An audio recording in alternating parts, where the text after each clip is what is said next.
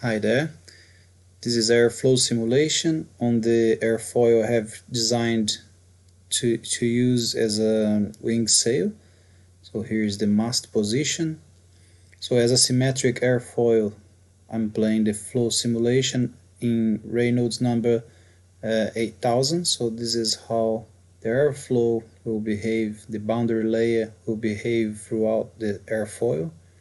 So once we change the trailing edge to 30 degrees, we can see how the airflow draws here the shape, the curvature of the wing, which is the reason why we added this mobile trailing edge. So we create this curvature of the wing, can be demonstrated here.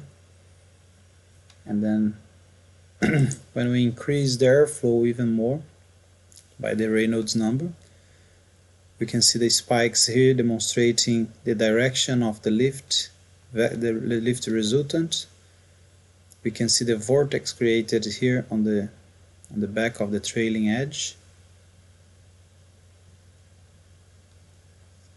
And this is it. Thanks for watching.